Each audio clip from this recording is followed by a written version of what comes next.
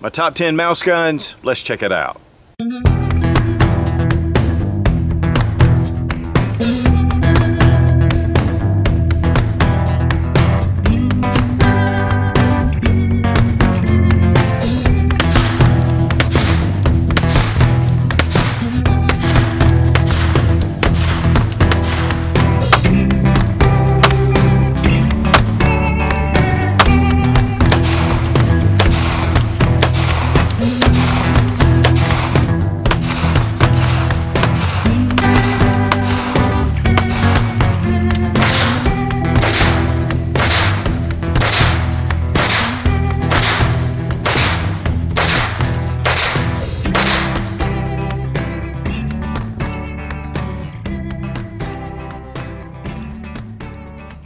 Guys, I love mouse guns. I mean, they're small, they're tiny, they're a lot of fun to take to the range, and usually they're under .380 caliber, typically very small in size. And so there's a number of different mouse guns out there, but in 1968, the Gun Control Act actually limited the importation of a lot of these small, little, tiny pistols, especially semi-automatics.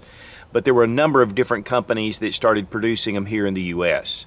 They're very weak in caliber, typically from 32 all the way down to 22 to 22 short. But they are a lot of fun and they're just so tiny. Now they've kind of fallen out of favor because the .380 has become so tiny and it's much more effective for a self-defense option. Now this is the Beretta 950 BS, and spoiler alert, this is my #1 mouse gun. It's just so cute.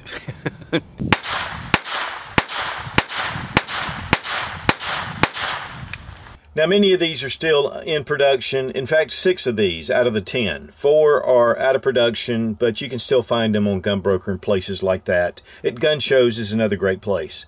And then the calibers range anywhere from 22 long rifle, 22 Magnum, 25 ACP to 32 ACP. I do have some 22 shorts and some others, but these are just my top 10. We're not necessarily going to go in any order. I will start out with my #1 pick, but then we're going to just go down the list. While I would not again consider carrying any of these for primary concealed carry, I definitely have carried a number of these as a backup.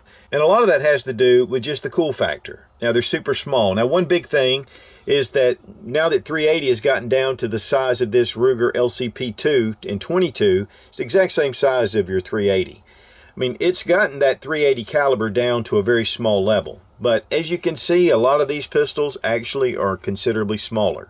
It's just part of enjoying firearms, and again, the golden age of firearms, guys, we have a lot of choices, whether they're new or on the used market.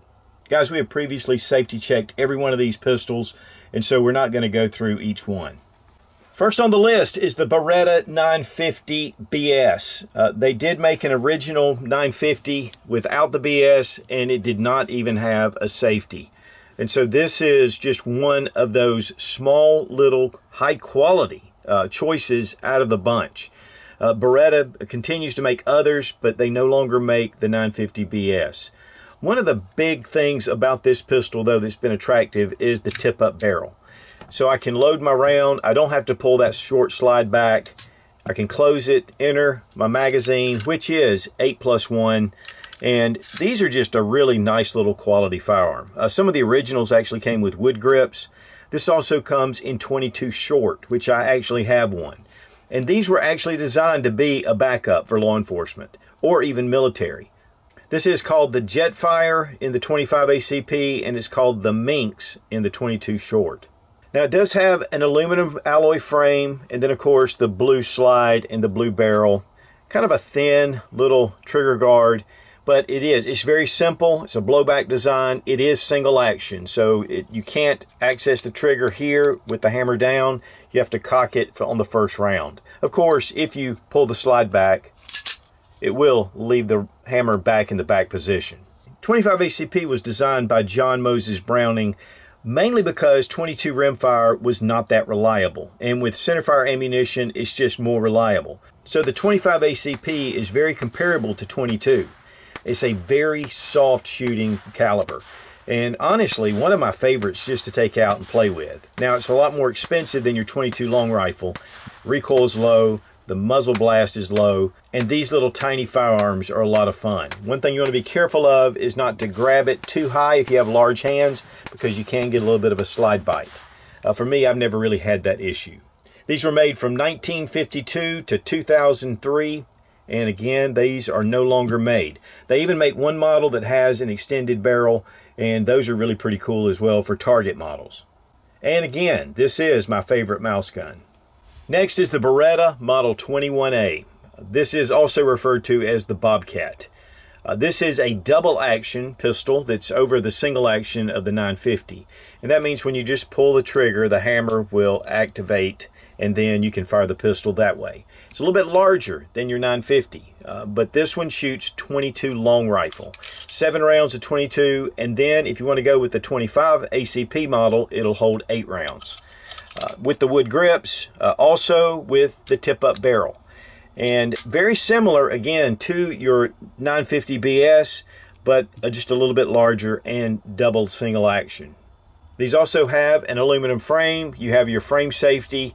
Little more of a beaver tail here, so it's not going to bite too bad unless you have really large hands. And of course, these are very small. I like the magazine release here at the bottom, even though it's, typically right here, but on these small little pistols, it's just part of the design. Now, I actually bought this from my brother, and he had it for over 25 years, and I really had been wanting one, and so this has been a great little gun.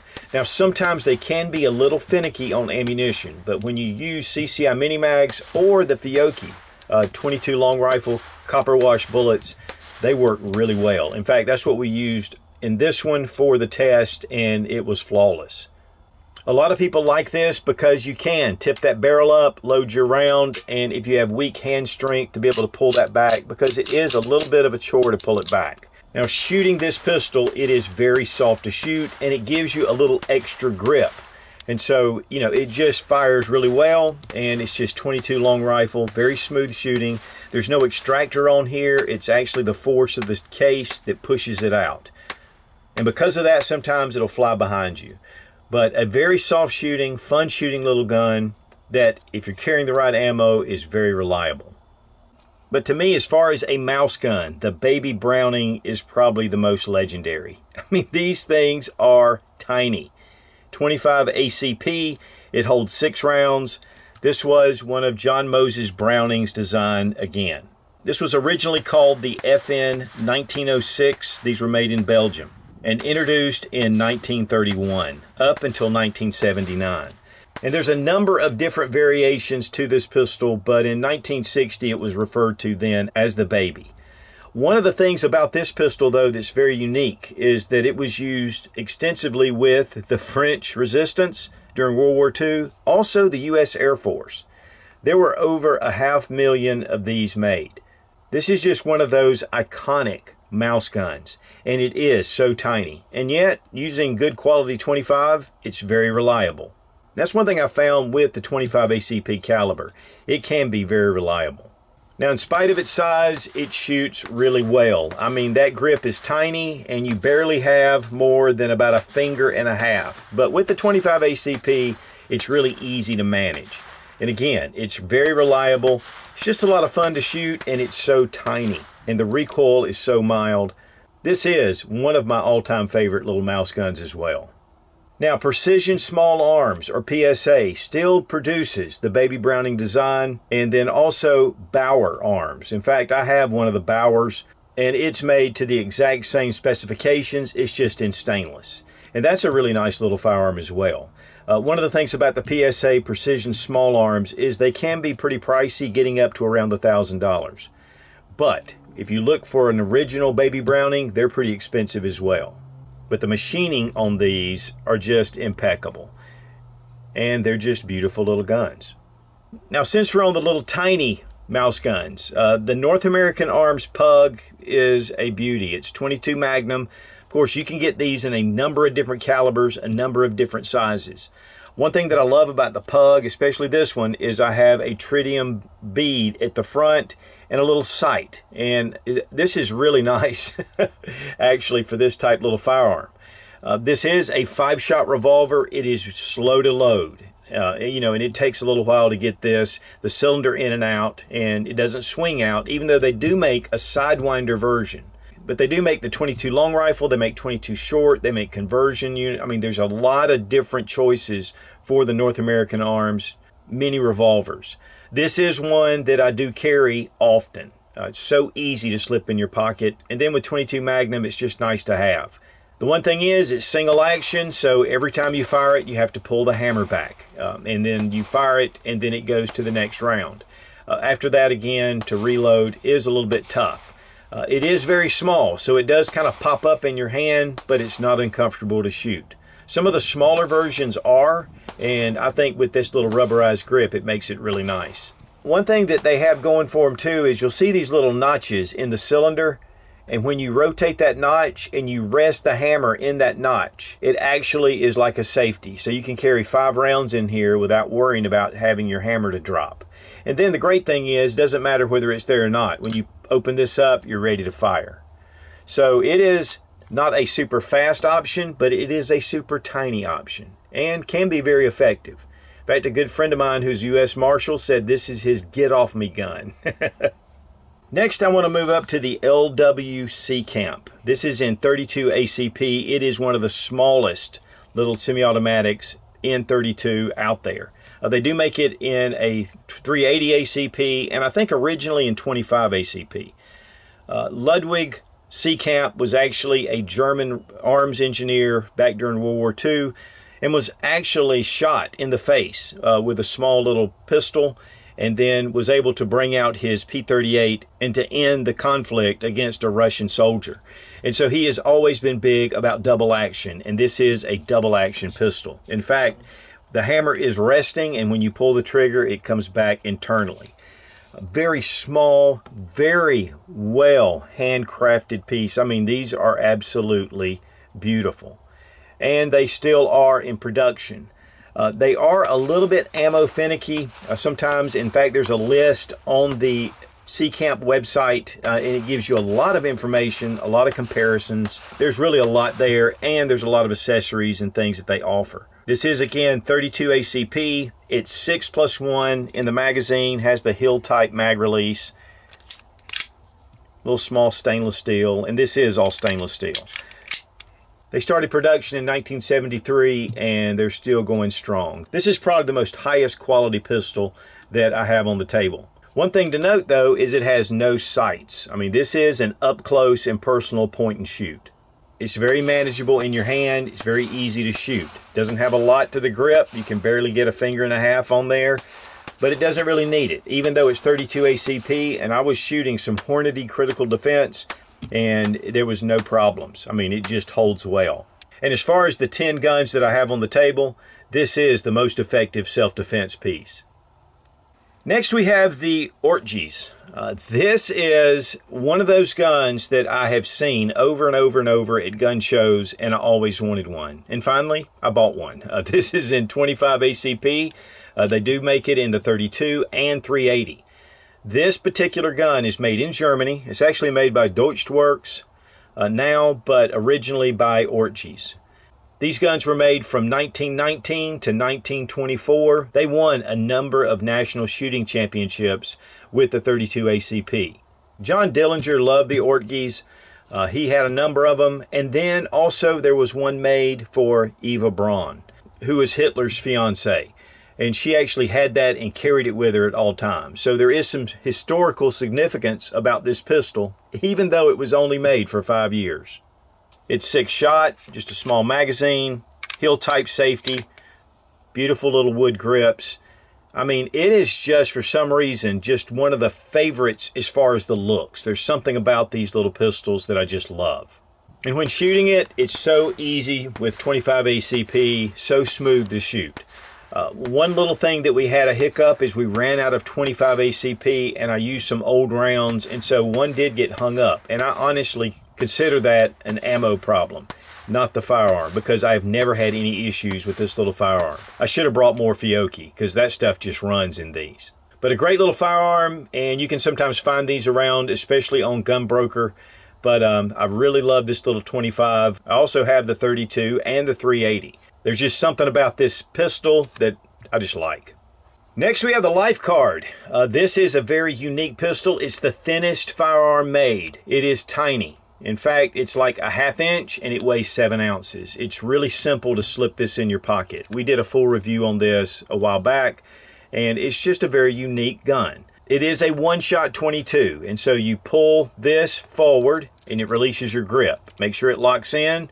You have your trigger right here, and then pull back, and then you can pull your barrel out, load a round in, close it, and then you cock it. So once you cock it, then you can fire it. And we don't want to really dry fire it, but it really works fairly well. One issue that I typically have is around the brass gets stuck right here coming out sometimes. So, you know, that is just one of the issues. One cool thing though they also have is a little compartment where you can put extra rounds. And I believe there's 3 rounds extra in there. Then when you want to close it, pull down, bring it around, and you're ready to go. This is so tiny. And even though it's one shot, this is so easy to conceal. Shooting it, very simple. You know, it's just, again, a single shot. So you fire it, then you have to unload it and reload it. This is a gun that if you ever had to use, you just need to get the heck out of there. Use this more as a diversion than anything. But it's still around, and again, like they say, it's better than a sharp stick. But honestly, the engineering around it is really cool as well. I mean, I think that's probably one of the things I really love about it. And not only that, they're only about an hour from me in Fletcher, North Carolina. So it's a really cool design. And they are making these now in 22 Magnum as well.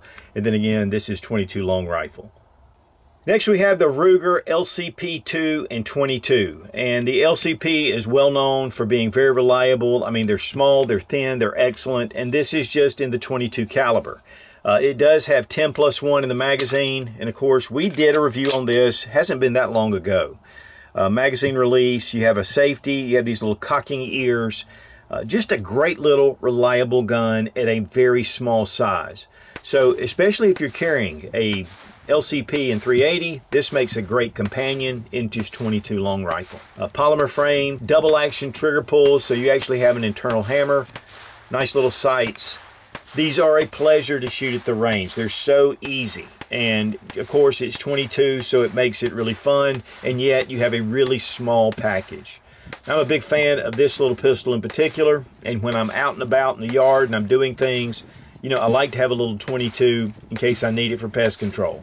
But there's a number of different colors, of different accessories, and that's one of the things about the Ruger that really makes this nice. And then if you have holsters for your LCP 380, you can fit that in those same holsters. Next we have the Smith & Wesson 351C Airweight. This is in 22 Magnum. It's a 7-shot revolver. It is super light at 11.4 ounces. In fact, it's one of their lightest revolvers from Smith & Wesson. They do make the hammer model as well, but this is an internal hammer. And so it's really easy even to slip this in your pocket, and you can actually fire it through your pocket. It is a fairly heavy trigger pull, but that has to do with being able to detonate the rims of the case on 22. So you want to be careful with revolvers, especially for lightening that trigger pull weight, because it'll lessen the hammer pull weight. Really low sights, but you've got that white dot at the front. Nice little neoprene grips, and every area has been milled out to make this as small as possible. 22 Magnum, it's a real pleasure to shoot. You feel like you're holding air almost, and thus the name. But man, it is a smooth shooting firearm, and it's really easy to get on target, and there's hardly any muzzle rise, if any. So it gives you a little extra over just 22 long rifle, and yet, you know, it's still a very comfortable and fun gun to shoot, and yet has some self-defense capability with 22 Magnum. And last but not least is the Colt Jr. This is in 25 ACP. It holds 6 rounds, has the small little mag release down here at the heel, and nickel-plated magazines. This one just seems to function very well. Has a little bit of a beaver tail here, wood grips, hammer fired, and it is single action. One thing that I do like about it is it does have a safety. But not only a safety, when you pull this slide back, you can actually lock the slide with your safety, and then when you drop it, if you leave it up, it's a safety. So that's pretty cool. And then when you're ready to fire, pull it down and you're ready to go. Just has very small rudimentary sights, but again, this is for up close and personal. One of the things about this firearm in particular is they are made in Spain. And this is actually an updated version of the Astra Cub. It was too expensive for Colt to produce these for the price they needed to sell it for, and so they had Astra out of Spain to produce these. But the Astra Cub was a very nice quality pistol. So while this is not made in the USA, it's made in Spain, it still carries the Colt name. During the 1968 Gun Control Act, they could no longer import these, and so they stopped production. Even though they tried to start production back in the US, just never happened. This is a very smooth shooting firearm, very easy. With the wood grips, it gives you a little extra to be able to grab, but again, you're getting actually almost 2 fingers on this one, which is a plus for a lot of these. But they're so small, the caliber is so easy to shoot, and these are really a pleasure to shoot. And, you know, it is a beautiful collectible little firearm, but yet it is very reliable, and it's just a little beautiful Colt Astra pistol. And the Colt Jr. was made from 1958 to 1968, and over 40,000 were made. And guys, I just want to give you a fair warning. If you ever start to pick up a couple of these little mouse guns, it can be addictive and it can affect your bank account. So just be careful while you're out there, because Lord knows I've bought a ton of these. And especially when it comes to 25 ACP, Fiocchi makes some really good quality ammunition. That's one of your better sources. So mouse guns, they're a lot of fun to take to the range. They're a lot of fun to collect. I mean, there's so many different unique features, especially some of the older type models, but even some of the current ones. And while I don't necessarily recommend that you carry one of these for self-defense, it does make a great little backup, and it's better than a sharp stick. Well, a little better than a sharp stick. Rubber Dummies is one of the best training tools on the market, and you get a 10% discount using Suit00 when you click the link down in the description. Be strong, be of good courage. God bless America. Long live the Republic.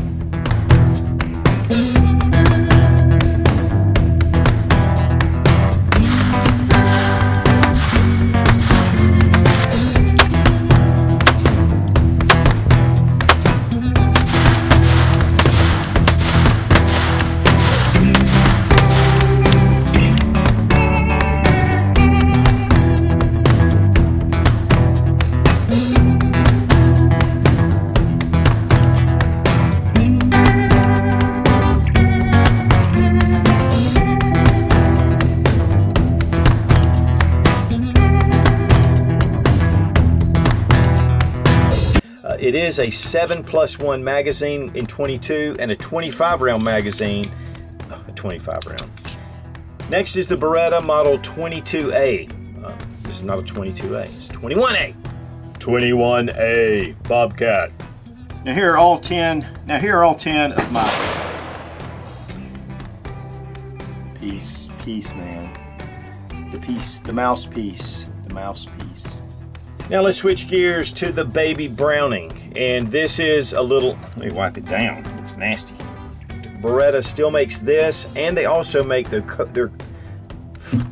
oh God. Next is the Beretta. This is the Beretta Mediator. Next is the Beretta Model 29. Good gosh. If Mickey Mouse carried a gun, it would definitely be the Beretta 950.